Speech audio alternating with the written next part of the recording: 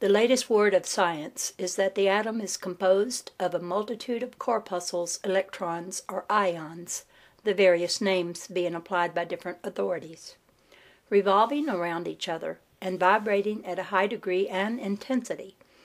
But the accompanying statement is made that the formation of the atom is really due to the clustering of negative corpuscles around a positive one, the positive corpuscles seeming to exert a certain influence upon the negative corpuscles, causing the latter to assume certain combinations and thus create or generate an atom.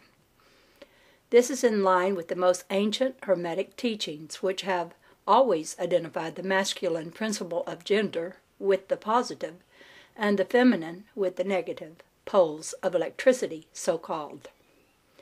Now, a word at this point regarding this identification. The public mind has formed an entirely erroneous impression regarding the qualities of the so-called negative pole of electrified or magnetized matter. The terms positive and negative are very wrongly applied to this phenomena by science. The word positive means something real and strong as compared with a negative unreality or weakness. Nothing is further from the real facts of electrical phenomena. The so-called negative pole of the battery is really the pole in and by which the generation or production of new forms and energies is manifested. There is nothing negative about it. The best scientific authorities now use the word cathode in place of negative. The word cathode coming from the Greek root meaning descent, the path of generation, etc. From the cathode pole emerged the swarm of electrons, or corpuscles. From the same pole emerged those wonderful rays which have revolutionized scientific conceptions during the past decade. The cathode pole is the mother of all of the strange phenomena which have rendered useless the old textbooks and which have caused many long-accepted theories to be relegated to the scrap pile of scientific speculation.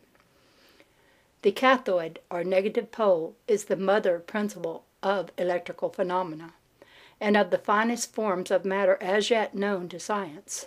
So you see, we are justified in refusing to use the term negative in our consideration of the subject, and in insisting upon substituting the word feminine for the old term.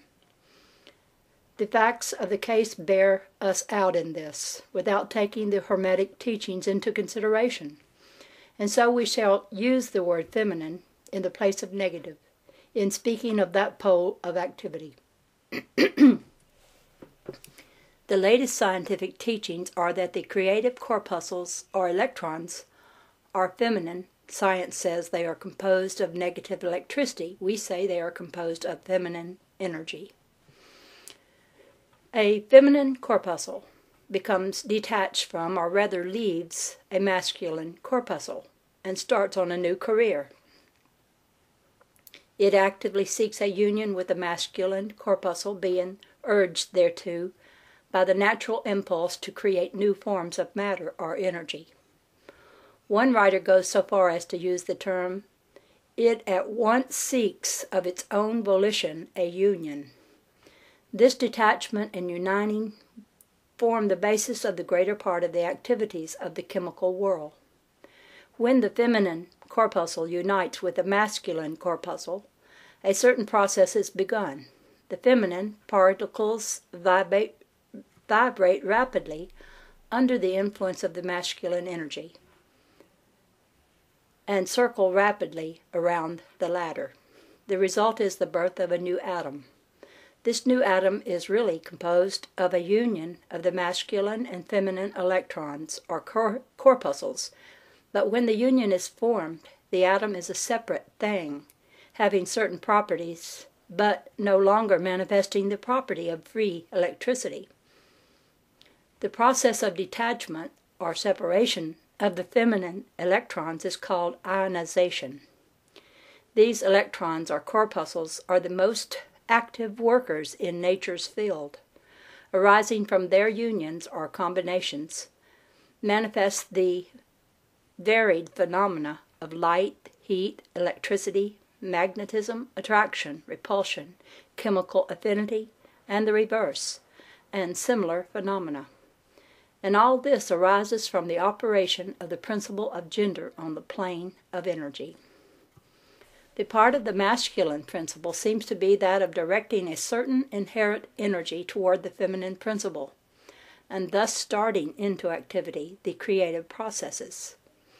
But the feminine principle is the one always doing the active creative work, and this is so on all planes.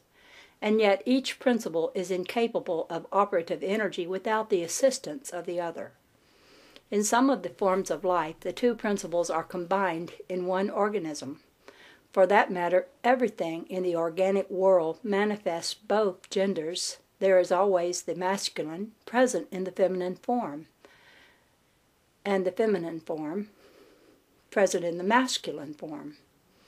The Hermetic teachings include much regarding the operation of the two principles of gender in the production and manifestation of various forms of energy. But we do not deem it expedient to go into detail regarding the same at this point because we are unable to back up the same with scientific proof, for the reason that science has not as yet progressed thus far. But the example we have given you of the phenomena of the electrons or corpuscles will show you that science is on the right path and will also give you a general idea of the underlying principles. Some leading scientific investigators have announced their belief that in the formation of crystals there was to be found something that corresponded to sex activity, which is another straw showing the direction the scientific winds are blowing. And each year will bring other facts to corroborate the correctness of the Hermetic principle of gender. It will be found that gender is in constant operation and manifestation in the field of inorganic matter and in the field of energy or force. Electricity is now generally regarded as the something into which all other forms of energy seem to melt or dissolve. The electrical theory of the universe is the latest scientific doctrine, and is growing rapidly in popularity and general acceptance. And it thus follows that if we are able to discover in the phenomena of electricity, even at the very root and source of its manifestations, a clear and unmistakable evidence of the presence of gender and its activities, we are justified in asking you to believe that science at last has offered proofs of the existence in all universal phenomena of the great Hermetic principle, the principle of gender. It is not necessary to take up your time with the well-known phenomena of the attraction and repulsion of the atoms, chemical affinity, the loves and hates of the atomic particles, the attraction or cohesion between the molecules of matter. These facts are too well known to need extended comment from us.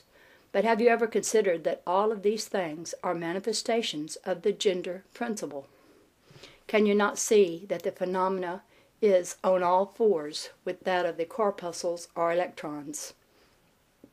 And more than this, can you not see the reasonableness of the Hermetic teachings which assert that the very law of gravitation, that strange attraction by reason of which all particles and bodies of matter in the universe tend toward each other, is but another manifestation of the principle of gender, which operates in the direction of attracting the masculine to the feminine energies and vice versa. We cannot offer you scientific proof of this at this time, but examine the phenomena in the light of the Hermetic teachings on the subject and see if you have not a better working hypothesis than any offered by physical science. Submit all physical phenomena to the test and you will discover and discern the principle of gender ever in evidence. Let us now pass on to a consideration of the operation of the principle of the mental plane. Many interesting features are there awaiting examination. And I will begin another chapter, mental gender, next.